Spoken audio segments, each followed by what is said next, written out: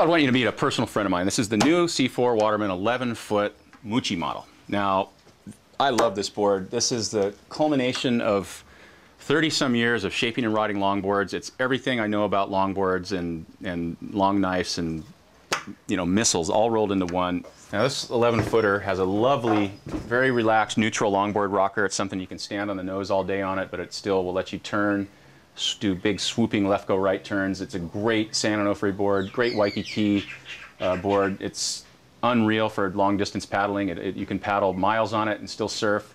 It's a good cross-country board. We have it set up with basically a fairly flat bottom going into a rolled V and a panel V that's clustered and accentuated right near the fin. You can ride it as a 2x1 or a single fin depending on your taste.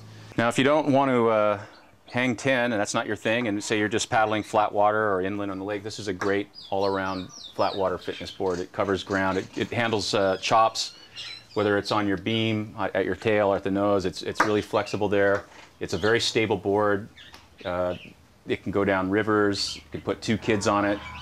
It's just a fantastic all-around board. All the boards have double duty built into it. They're not meant to just do one thing good.